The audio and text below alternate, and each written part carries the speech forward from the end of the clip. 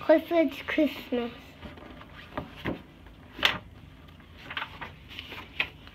Hi, I'm Emily Elizabeth. This is my dog Clifford. Guess what holiday it is? We start celebrating Christmas on Thanksgiving. Last year we went to the Thanksgiving Day parade. Clifford loves the big balloons. At the end of the parade, Santa Claus came to town. The Christmas season had begun.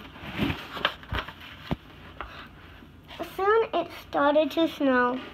My friends and I made snowman. Clifford made one too. Later we went to the pond to play ice hockey. We were having a great time until we decided that Clifford shouldn't play ice hockey anymore. Christmas was getting closer and closer. We counted the days. One day, Clifford saw someone digging up a tree. He thought it would be a nice Christmas tree for us. The tree was too big for our house, but it was just right for Clifford's. When Clifford was taking a nap, my friends and I sneaked up on him with some mistletoe. Surprise! At last it was Christmas Eve. Clifford and I hung up his stocking.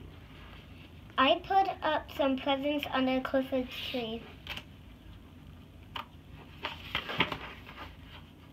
That night when we were sleeping, Santa came. He landed on Clifford's roof. He was walking around looking for a chimney.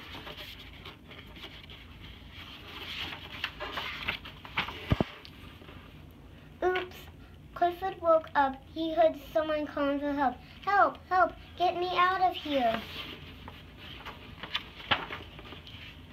Clifford helped. What a surprise! Oh no, the bag of toys. It had fell into Clifford's water bowl. The toys were ruined. Clifford felt terrible. He had to do something, so he offered Santa his own Christmas presents to give to the children. Santa smiled and patted Clifford. He told him not to worry.